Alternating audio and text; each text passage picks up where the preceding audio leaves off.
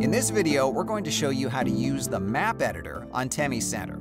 Here, you can import a map from your robot, edit and configure your locations, paths, and virtual walls to increase Temi's navigation's capabilities. First, import the map you want to edit from a specific Temi, or select the map you want to edit out of your saved maps. Allow your map a few seconds to load until it appears on the screen. Below, you will find the Map Editor buttons. Add Virtual Wall allows you to block Temi from getting into specific areas. We recommend to add virtual walls near staircases, steep drops, or glass walls. To start, click Add Virtual Wall. Begin by marking a single point on the map where you would like the virtual wall to begin. Continue marking points until your virtual wall is created. When you're done, save by clicking the checkmark button. Add Location lets you save a location anywhere on the map. To add a location, simply click on the point on the map where you want your location to be saved. Then, input the location's name, the orientation of Temi, and the screen's tilt angle. When you're done, click Save.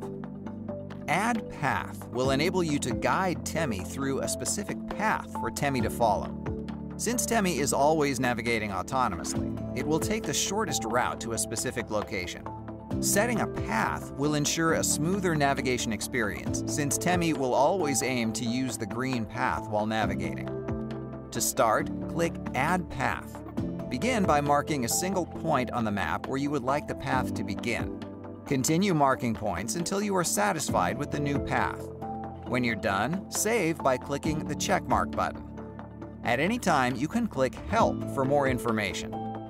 When you are finished editing your map, we recommend that you save your map, just in case the locations will be deleted or the map will be reset in the future. Click Save on the side menu, name your map, and then Save. Now you can click Send to Robot. Select the robot you wish to update and click Send. Your updated map will be sent to the chosen Temi. At any point, you can also change the view and scale of your map.